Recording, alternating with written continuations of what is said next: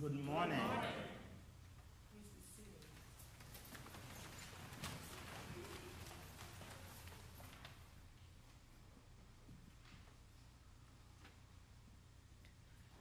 Jesus is at a place where he believes he can get some rest. He entered a house and did not want anyone to know he was there. But he could not keep his presence secret. As soon as the Syrophoenician woman heard about him, she came and fell at his feet. This woman was a Gentile. And so what Jesus was saying was that he must first feed the Jews with spiritual food. But the woman showed sincere faith and belief in Jesus. She was not going to go away and be turned down easily. She had a great need. Her daughter was possessed by a demon. I would take a chance in saying that most likely Jesus was her only hope for the salvation of her little girl. This isn't the first time someone has to come to Jesus with a special request. But out of all the people who do this, this woman has the most against her. First, she is a woman. And many of the Jewish men of Jesus' day wouldn't even speak to a woman unless it was their wife or their mother.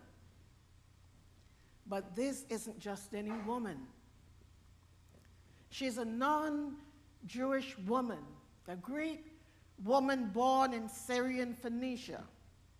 Yet despite her strikes against her, she begs Jesus to deliver her daughter from a demonic spirit. This woman had faith. She believed that Jesus had the ability to cast out the unclean spirit from her daughter. In fact, in Jesus' day, he could have been killed as a teacher of the law for talking to a woman. And more importantly, a married woman, since she had a daughter. But nothing or no one was going to stop her from getting the help she needed from Jesus. She wasn't going to let her gender or her ethnicity get in the way of her faith. She broke through the barriers of her culture. She was a Gentile. She was an alien to the Israeli people. She overcame the situation she was born into.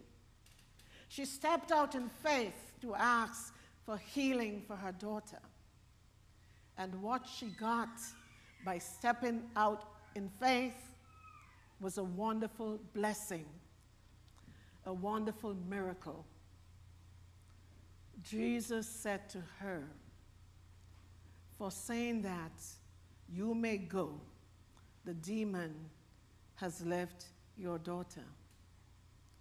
So the woman obeyed Jesus, went home, and found her daughter lying on the bed. The demon was gone. But how does this apply to our lives today? We know that Jesus came to save us all. Greek, Jews, man, woman, slave, free.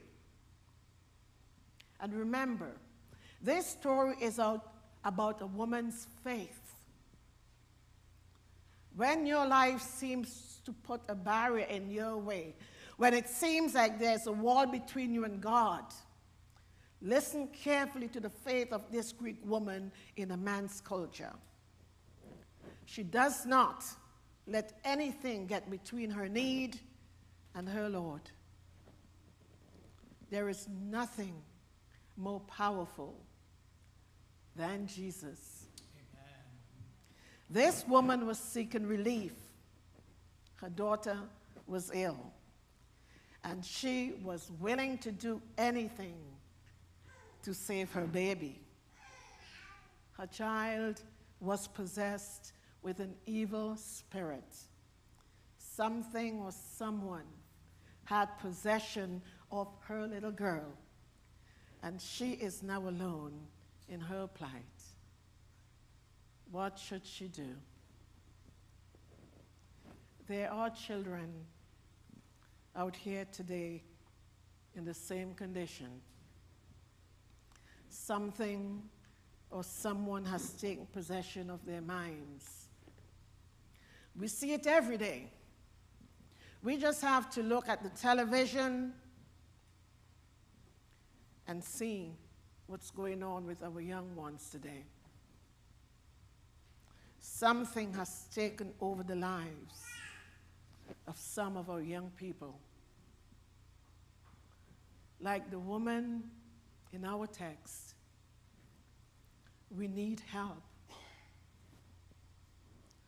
Imagine today a woman's daily struggle with her child. She is coping with a demonic possessed child. That means there are bouts of temper tantrums, acts of rage. She may not entertain much because of the conditions in her home.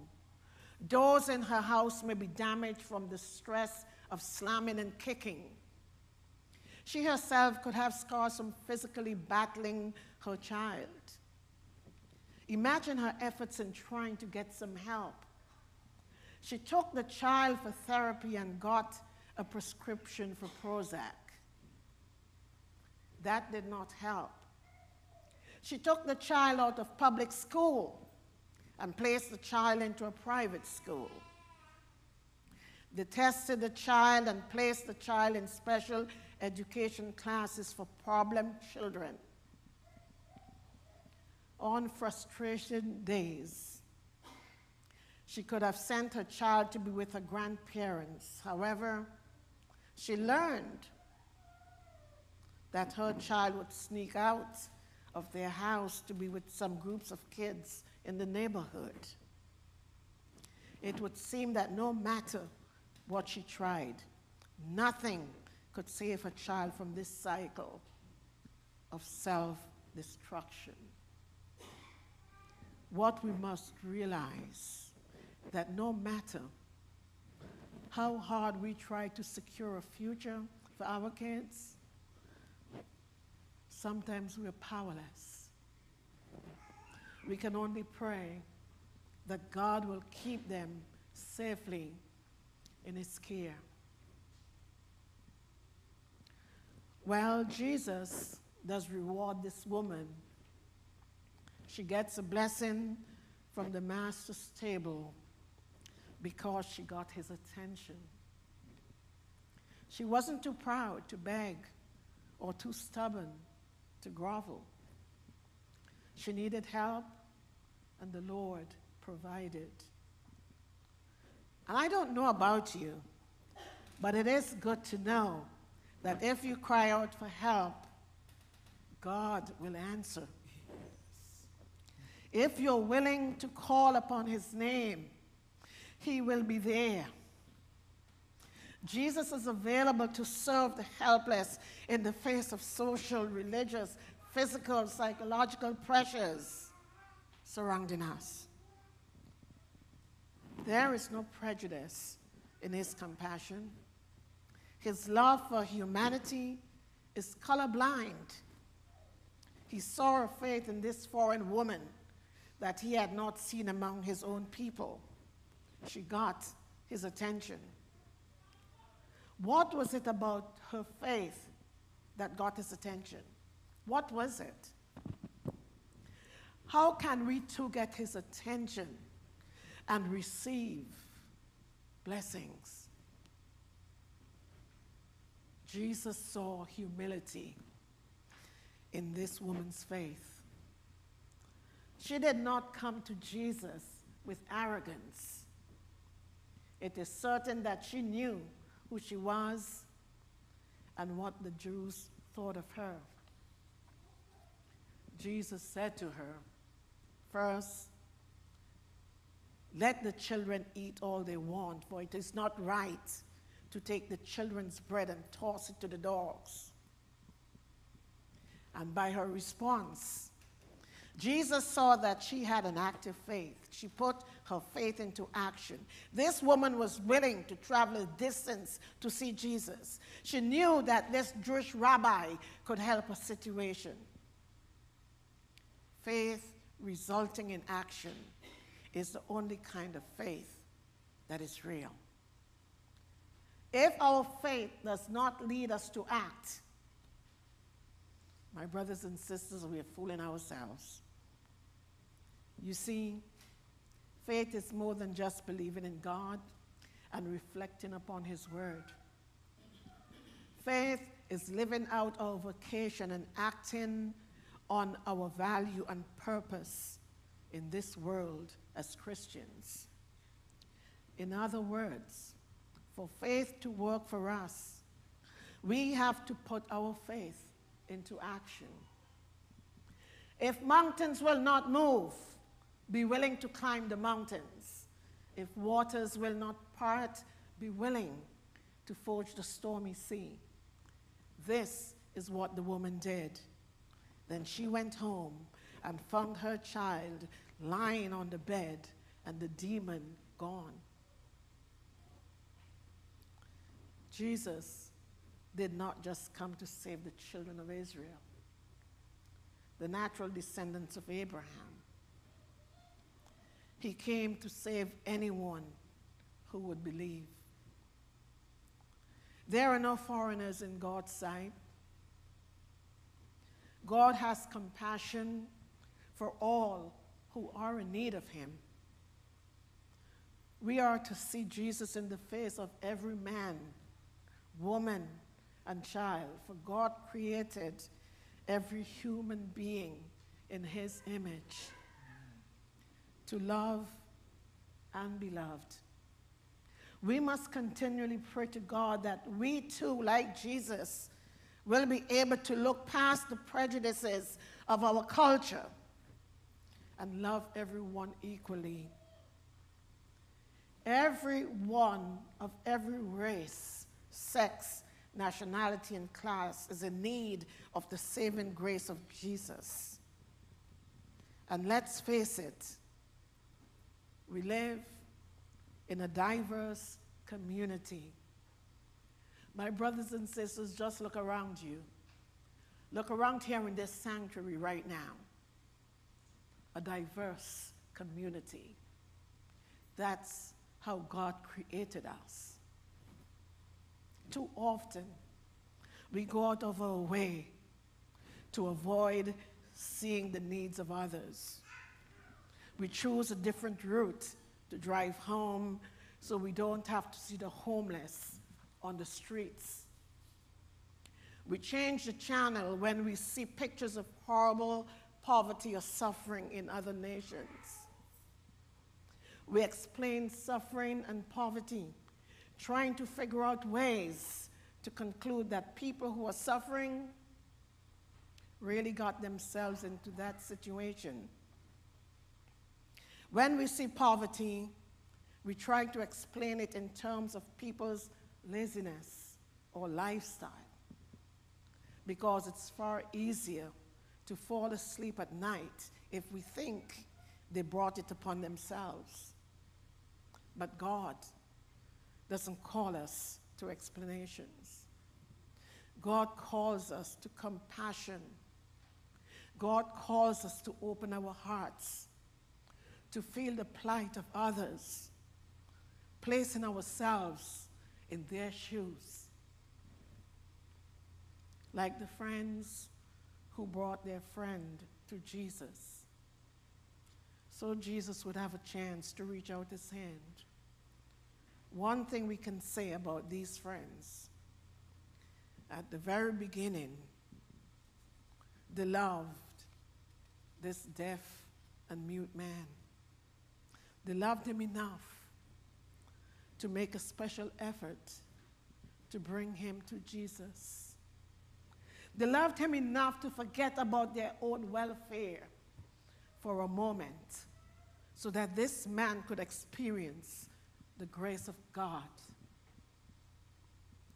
They had a dream for their friend, a dream which said, if they could just bring him to Jesus, then Jesus would heal him. A dream where his life could enjoy the songs of God's creation, where he could speak to others in conversation. A dream where this man could no longer have to talk by signs, but he would understand everything and be understood. These friends had a vision, a dream for their friend of a different life.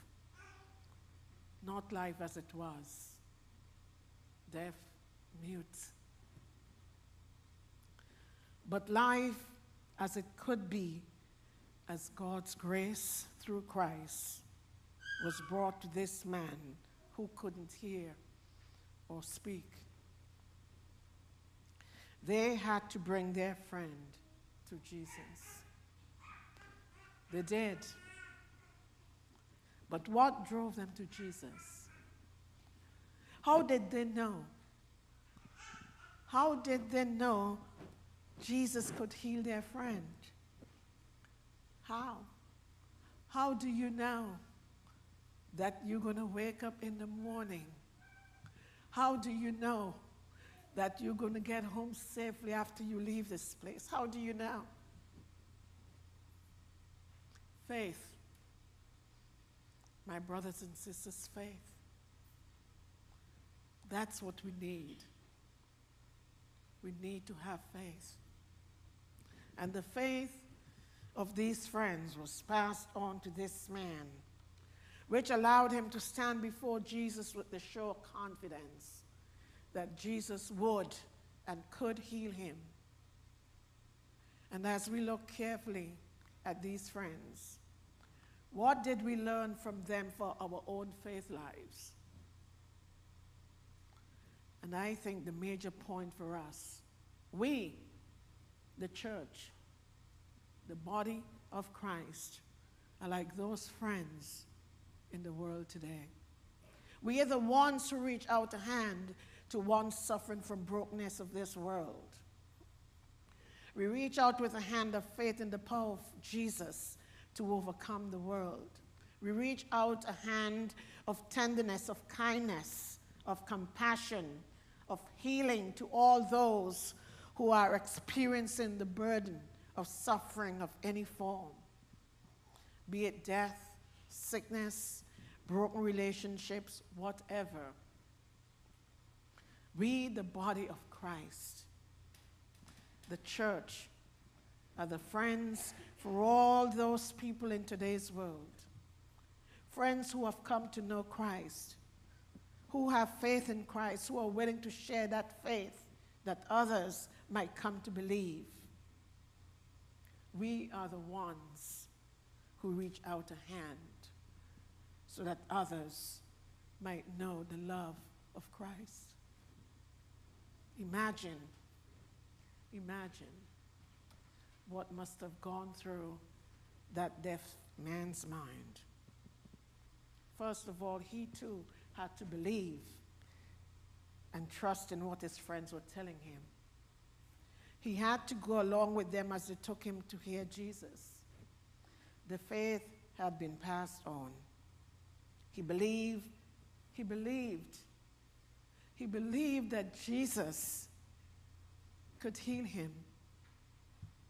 Then Jesus beckons him to come to one side to be alone with him. And standing there in front of Jesus, the man could feel Jesus touch his ears, place the spittle on his tongue. Then looking at Jesus, he could see him look toward heaven. Then he said that funny word, Ephatha. Then all sorts of sounds were invading his ears, voices, birds, Can you imagine hearing for the first time? Can you imagine how this man must have felt? The knowing that he could speak. What did he say? What do you think he said? He looked at Jesus. What was the word that he wanted to express? His gratitude and the overwhelming feelings inside him. What could he say? What would you say? I can imagine all he could do was beam as the tears streamed down his face. Then he saw one of his friends running toward him. And the next thing he knew, his friend was hugging him and saying to him, "This is Jesus." He heard it. He heard the words, "This is Jesus." Amen.